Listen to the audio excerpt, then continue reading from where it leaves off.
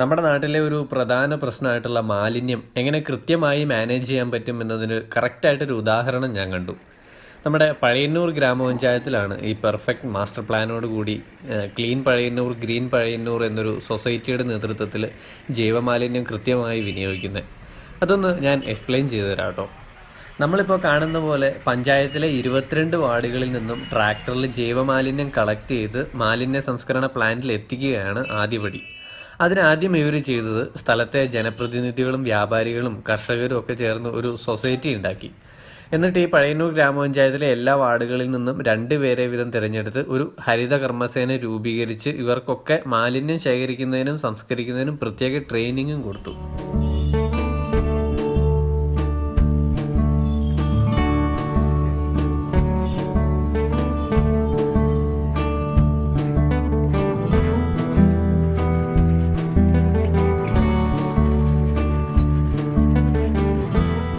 ഈ കടകളിൽ നിന്നൊക്കെ ഇതുപോലെ മാലിന്യം കളക്ട് ചെയ്യാൻ വേറെ പഞ്ചായത്തുകൾ മെനക്കെട്ടിട്ടുണ്ടോ എന്ന് എനിക്ക് സംശയമാണ്. മുനിസിപ്പാലിറ്റികൾ ചെയ്യുന്നുണ്ട്. പ്ലാസ്റ്റിക് മാലിന്യമൊക്കെ ആണെങ്കിൽ 4 ദിവസം കഴിഞ്ഞ് കളക്ട് ചെയ്താലും ഒരു പ്രശ്നം ഉണ്ടാവില്ല. പക്ഷെ ജൈവമാലിന്യം ഒരു ദിവസം എടുത്തില്ലെങ്കിൽ അറിയാലോ അവസ്ഥ, ആകെ നാറിയിട്ട് നടക്കാൻ പറ്റില്ല. പഴയന്നൂരിൻ്റെ ഈ വൃത്തിക്ക് പഞ്ചായത്തിന് പ്രത്യേകം അഭിനന്ദിക്കണം കേട്ടോ. എല്ലാ ദിവസവും കടയുടെ മുമ്പിൽ വന്ന് കളക്ട് ചെയ്യുന്നതുകൊണ്ട് പഴം പച്ചക്കറി കടക്കാരും ഹാപ്പി. ഈ വേസ്റ്റിൽ നിന്ന് നല്ല ഒന്നാന്തരം ജൈവവളം കർഷകർക്ക് കിട്ടുന്നതുകൊണ്ട് പഴയന്നൂരിലെ കർഷകരും ഹാപ്പി. ശരിക്കും വളം കിട്ടാൻ മുൻകൂട്ടി ബുക്ക് ചെയ്യേണ്ട അവസ്ഥയാണ് ഇപ്പോൾ. ഇനി നമ്മൾ ഈ വേസ്റ്റ് നേരെ പ്ലാന്റിലേക്ക് കൊണ്ടുപോവാണ്.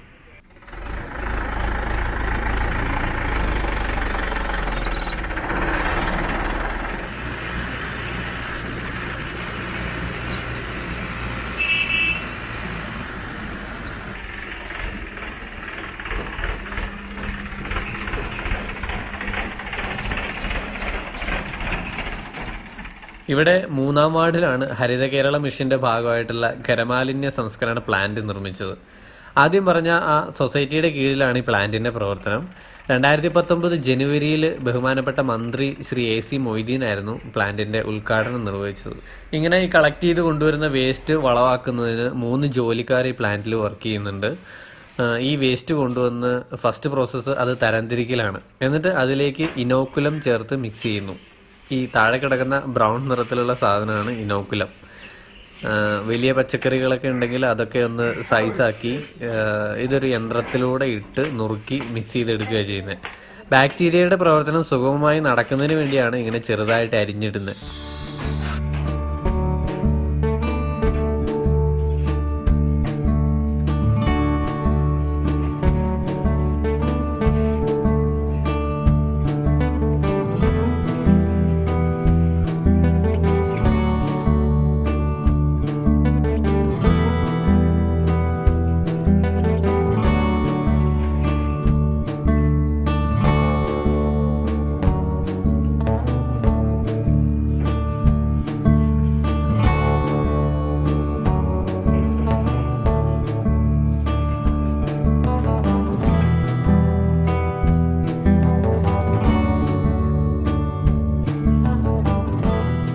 ഇങ്ങനെ അരിഞ്ഞെടുത്ത ഈ വേസ്റ്റ് ഓരോ പെട്ടികളിൽ നിക്ഷേപിക്കുകയാണ് ചെയ്യുന്നത്.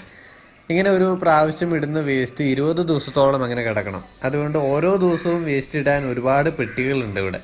തുമ്പൂർ മൊഴി മോഡൽ എന്നാണ് ഇത് അറിയപ്പെടുന്നത്. ഇങ്ങനെ 20 ദിവസം മൂടിയിട്ട പെട്ടിയിൽ നിന്ന് നമ്മൾ ഈ മിശ്രിതം എടുത്ത് വളമാക്കാൻ പോവാണ്.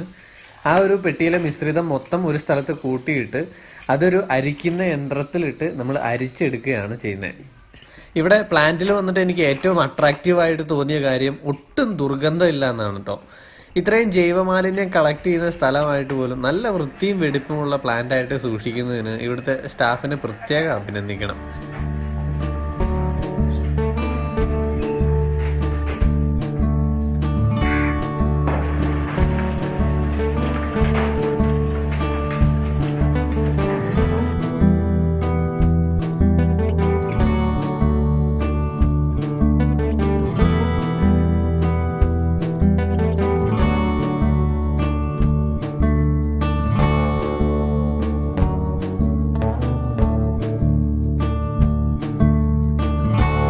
ഇങ്ങനെ അരിച്ചെടുക്കുമ്പോൾ അതിൽ കല്ലോ പ്ലാസ്റ്റിക്കോ അങ്ങനെയുള്ള വേസ്റ്റൊക്കെ കളഞ്ഞ് നല്ല പുട്ടുപൊടി പോലെയുള്ള ഒരു മിശ്രിതം കിട്ടുന്നു.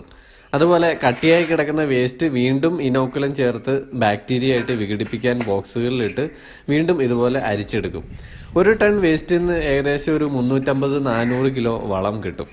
ഈ മിശ്രിതം ശേഖരിച്ച് അതിലേക്ക് മണ്ണുത്തി കാർഷിക സർവകലാശാലയിൽ നിന്ന് വാങ്ങുന്ന ഒരു ജൈവവള മിശ്രിതമായ ഫ്യൂഡോണമസ് കൂടി കൃത്യമായ അളവിൽ ചേർത്ത് ഇതിനെ കൃഷിമിത്ര എന്ന പേരിൽ ജൈവവളമാക്കി കർഷകരിലേക്ക് എത്തിക്കുന്നു.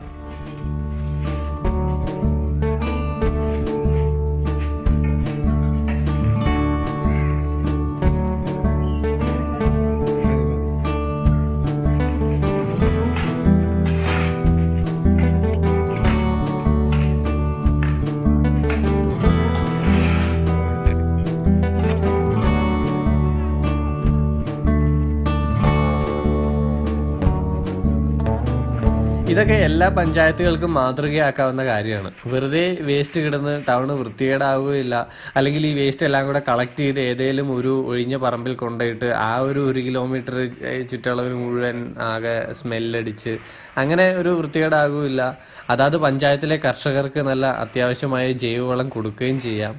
ഇവരിത് 10 kilo 25 kilo ചാക്കുകളിലാക്കി clean Pazhayannur green Pazhayannur എന്ന സൊസൈറ്റി വഴി കർഷകർക്ക് വിൽക്കുകയാണ് ചെയ്യുന്നത്.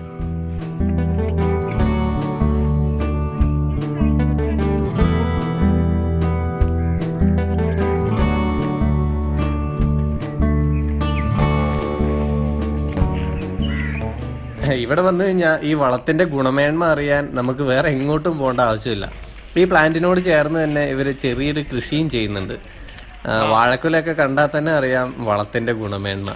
ഈ കൃഷിമിത്ര മാത്രം ഇട്ട് വളരുന്ന വാഴകളാണിത്.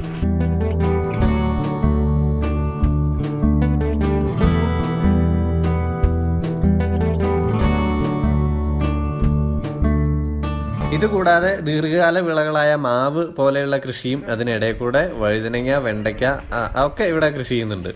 പിന്നെ കർഷകർക്ക് കൊടുക്കാനായി പേരമരം, നെല്ലി തുടങ്ങിയവയുടെ നേഴ്സറിയും ഇവിടുന്ന് കാണാൻ പറ്റി എന്നുള്ളത് ഒരു അത്ഭുതം കേട്ടോ. ഓരോ സീസൺ അനുസരിച്ച് വിവിധയിനം തൈകൾ ഈ നേഴ്സറിയിൽ കിട്ടും.